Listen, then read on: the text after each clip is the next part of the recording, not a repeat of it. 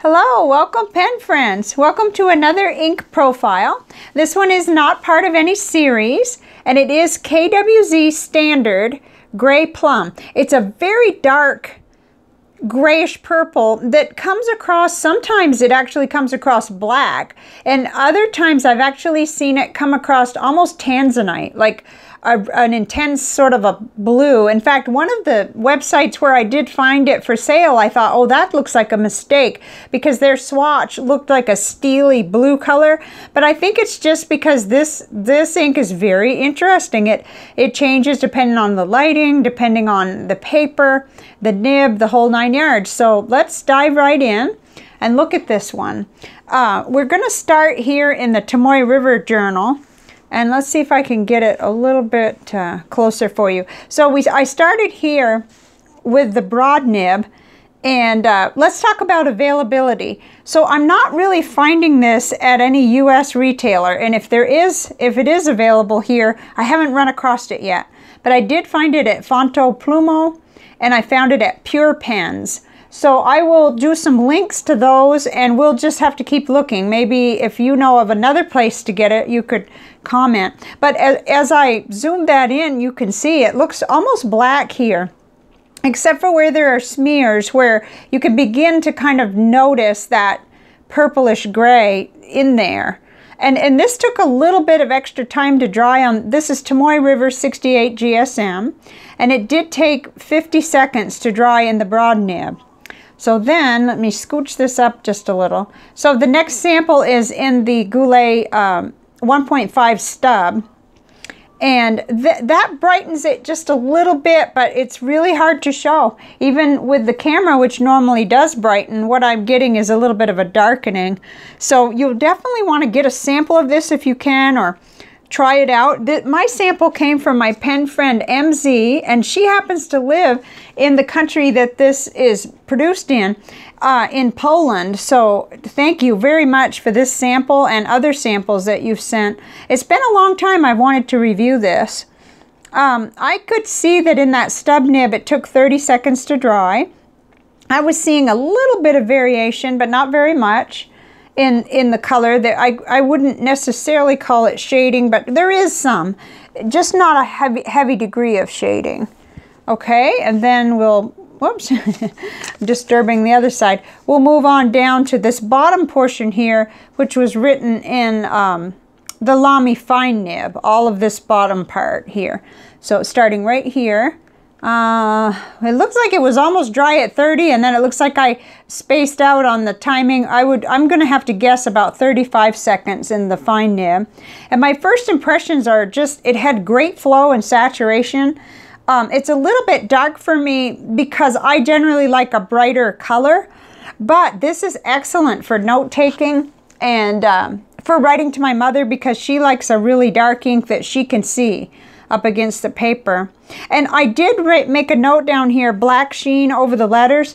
It's hard for me to show, except for on this. This is 52 GSM Tomoe River paper. And we may be able to get it to look just right where we can see that there's some black sheen.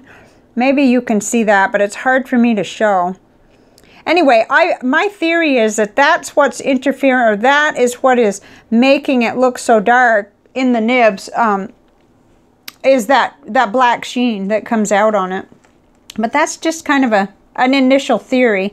And here is the chromatography. I thought that was very interesting. I mean, it just moved right away, and it's like a plumish kind of a maroonish color, and then at the top it looks turquoise. It's very interesting. So let's get this back down to a normal place here, and what I'll do next is show you the water bath test. This is 20 minutes submerged in the water, and this did behave like a typical fountain pen ink. That's how I know it's their standard. It's not their iron gall or anything. It cleaned right off the paper, and there you have it. So, our last ink that we actually did was quite some time ago, but the Twisby Orange got an A in the clean out. Just for those continuous viewers who are following ink reviews. I tried to get a little bit of a break from the ink reviews for a while, so I've been doing other things, but here we are. Okay, let's move this aside. And then let's get out the, this is Rhodia 80 GSM dot grit paper. Again, it looks very, very dark in the broad nib, and it took more than 50 seconds to dry. It was really taking a while on this paper. But it looks nice. It certainly stands out. It gives you, if you don't look at it really close under your own natural lighting, you know, with your eyes, then it looks black. But that's partially the camera that's doing that. And probably that sheen over the top that's creating even more. Because right here, these letters, if I tilt it, I am seeing a little bit of the purple with my eyes, but not with the camera and the lighting and everything.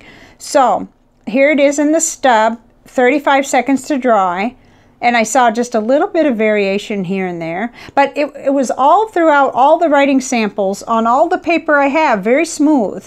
Well, except for the copy paper. It wasn't too smooth on that, but I don't expect that. So here it is in the Lamy Fine nib, 30 seconds to dry, and I just put a note, nice saturation and flow. It's really cool. Okay, we'll look at the backs of the papers once I get all these samples done, because there's quite a few. I did get a little carried away, because I thought how hard it might be to get a sample of this. I mean, okay, so there's some black sheen showing up there too. Again, very hard to show, but that's what happens. It pulls up on top anywhere where it's thick, and it's really black sheen. So, broad nib, it took a little more than 40 seconds to dry. Then down in the Goulet stub, the 1.5, it looks to me like it must have been about 50. I guess I run out of patience on some of these. It was taking quite a bit of time, but it looked really nice. It actually, it went across this paper, which can give trouble, but it did not give any trouble to this ink. I thought it was a great match in all three nibs. So here's a Lamy Fine nib. 30 seconds, it was almost dry in that nib. It was excellent on this paper in all three nibs. Okay. Well-behaved ink, I would say. Here we're going into the Leuchtturm 1917 dot grid. This is a little pocket-sized one, and this is really just kind of just an opportunity to look at it on here because of this being the bullet journal paper that I and many others use. So it kind of look nice on that paper, which is much more cream than these white papers. That's much more of a cream. I didn't do dry times. I just wanted to show how it looked and check for bleed through. So on the back, I won't count the bleed through up here because that was put on real heavily with a broad nib. There was just a little area here and there where it tried, and that's you know, on each one. If the nib lingered very long for making a dot or ending a box, for instance, right down here, then there was a little bleed through. But you may be using like a fine nib or an extra fine that's finer than what I use. But see, that was what produced that bleed through. I must have just hesitated there. And then here it was at the box. Yeah, making the boxes was what created most of the problem. And then up here where it seemed like it was real thick. But I still think you could use it on the Leuchtturm paper. I would probably stick with a fine nib, but then it doesn't really matter. It wasn't really going through. It just had some seep through or show through. That's all.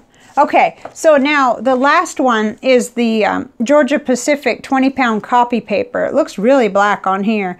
This is very absorbent, cheap paper. I do see feathering. Let me hold that right up. I see quite a bit of feathering, but I've seen a lot worse, so I wouldn't really think that that would bother you all that much if you're just having to take notes or write on copy paper in the office.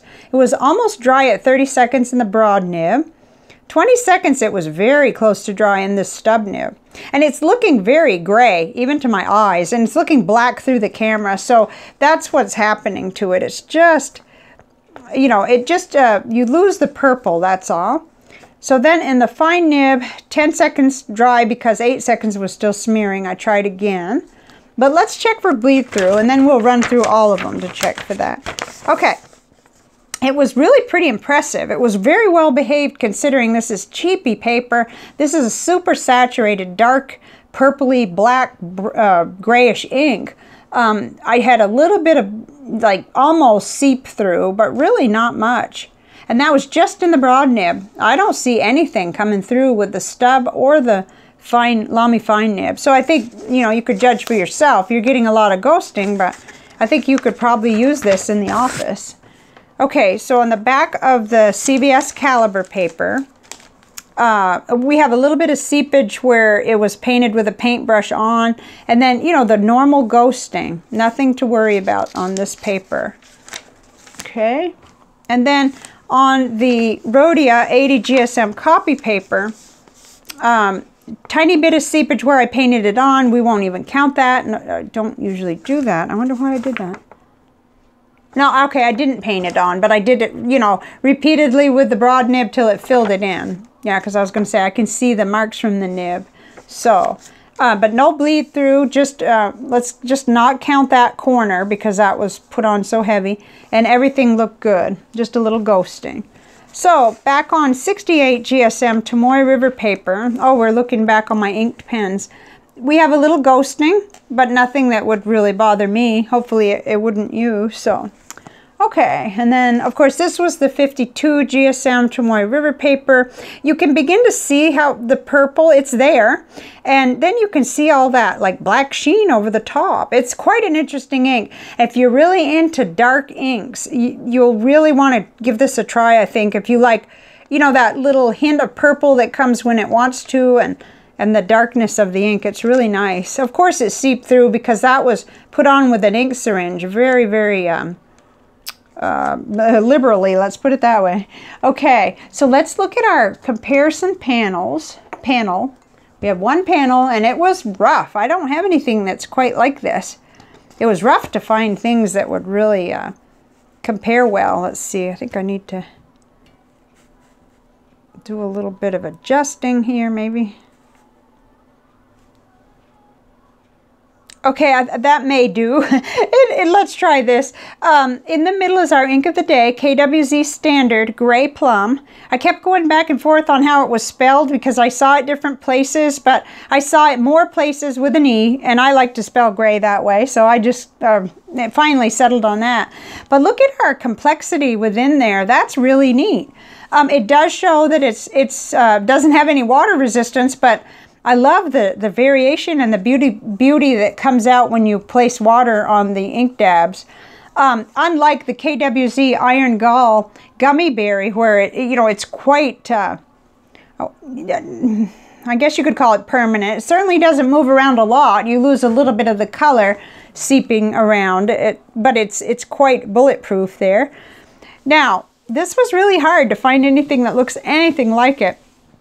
The one right next to it is Diamine Scribble Purple. That just came in, and that has kind of a sheen over the top of it that's also changing things. Kind of a gold sheen. It's really interesting. I can't wait to play with some of these other ones more and test them out. But as you can see, nothing really looks like it. Maybe Private Reserve Ebony, may look the most like it, but it's a dark purple too, and more of the purple comes through the top part and even here. So it's very interesting. I like an ink like this that is so unique that it's like almost a standalone. It's very cool. And of course, I don't have every ink sample there is ever made either, but it's interesting. Robert Oster Deep Purple is just so much more purple, traditional, or if that's a word, more traditional purple. Noodler's Violet, we may have a little bit of in common with the inner part of the color, but other than that, on the surface, it certainly looks a lot more plumish. It doesn't get that dark black look to it, or yeah, it's just totally different. Same with Diamine 150th Anniversary Purple Dream. And these are what I consider dark purples, but and even J. Arbonne Porcé de Lune is a dark purple, but it's bright compared to this one.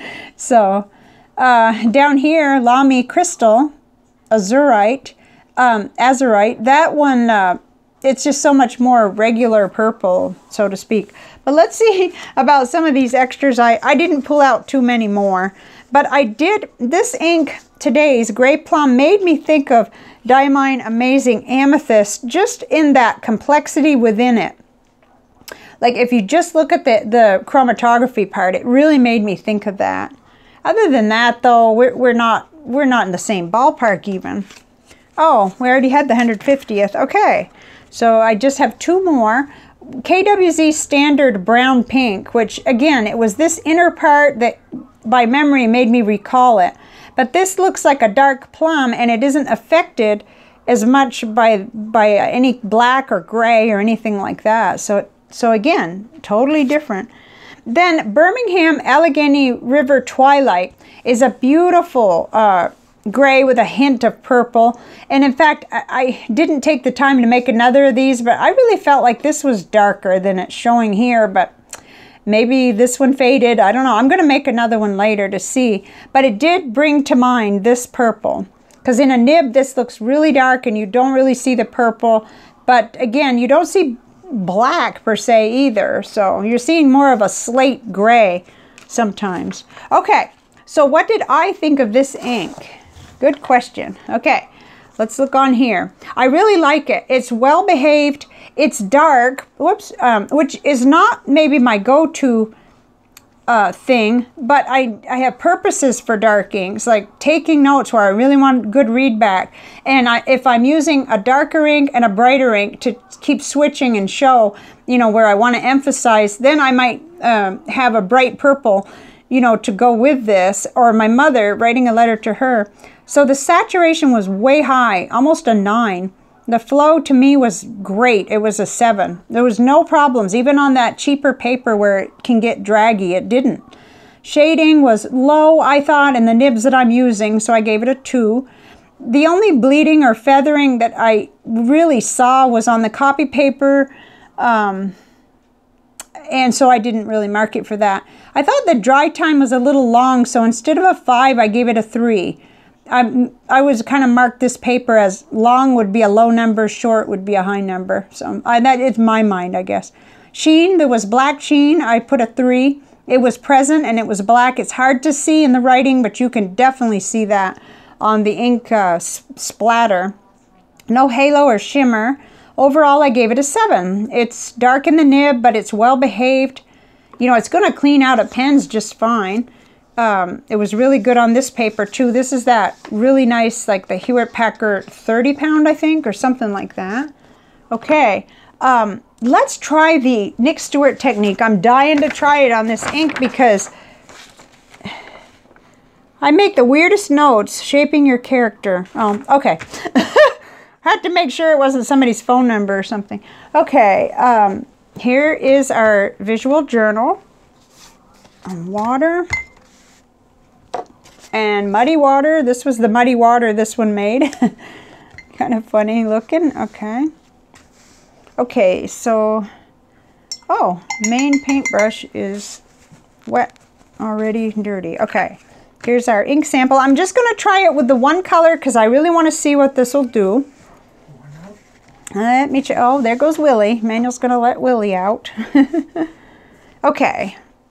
What's the hold up, Chris? Here we go. I am dying to see how this will come out because it was such an interesting ink on the watercolor paper over in the tile that I'm just kind of excited to see what will happen. And I hope it'll dry enough to show us. Let's see. Aha, I thought maybe it might do stuff for us. Look at that. Ooh, I can already see pink and blue coming out. I don't want to get too carried away right away, though. I want to try see what the nibble produced down at the bottom here. Oh, that's neat. Okay, it does move pretty well with the nib. I think I got the water on there kind of funny, but still, that's neat. All right, let's put on a bottom layer of water. You didn't go out, Willie? You made him get up and you didn't go out. Oh my goodness. Willie's over to the side. Luckily he's not up here or there'd be paw prints everywhere. But